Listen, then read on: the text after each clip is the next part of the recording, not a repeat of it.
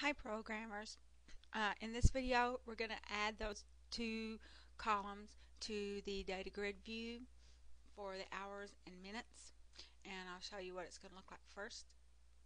And there's quite a number of steps you got to go through, and it's a good thing I did it in advance because I had errors that I had to figure out what I'd done. So now we've got this hour column and this minute column.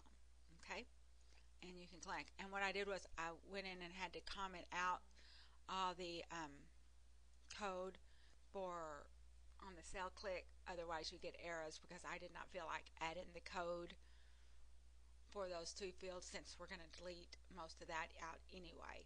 So for now I just commented it. But anyway, first thing you do is up here at the top of the program where you have this create seg data grid, we added two more fields, an hour column and a minute column. And what I did was I just copied this in out column and I changed the names to like HR for hour and MIN for minute. And you got to remember, this says like hour column name and all this, you got to remember to change those too, or it will give you problems. And then the next thing we did was we went into this our Segs class that we created. We had to add these in here too. I added underneath I added a hours and a minute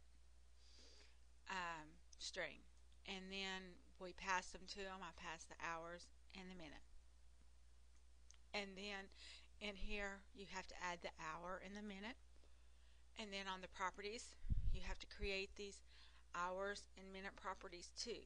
Okay, and if you're going to copy from like in out or anything, remember that this is a string and not a character. And then what did we do? I went back here to code, and down here where we get hours and segs, when we create this array list, I borrowed some code from the cell click, and I guess we don't gonna need these because we're not using that text box. Ready, delete, cut. I calculated what the hours and minutes would be, and added that to the array list underneath the in out. And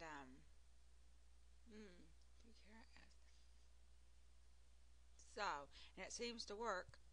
This was a convert. Okay, I don't have that. Okay, it seemed to work for us. And then when I ran to test it, I had errors, and that was because of this code down here in seg data grid view click, because the columns and stuff did not match anymore. So I just commented that out. And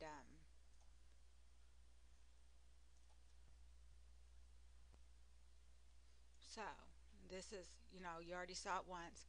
And I did, the last video we added that to the add seg because it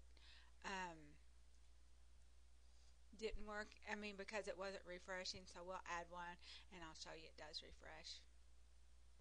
Number 8. Let's go back on here, special hours.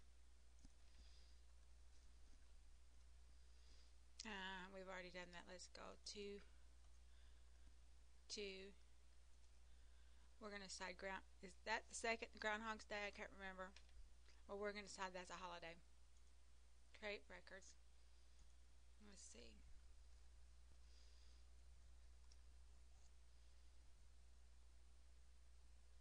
So there they are. Now let's see number 8 here that I just added.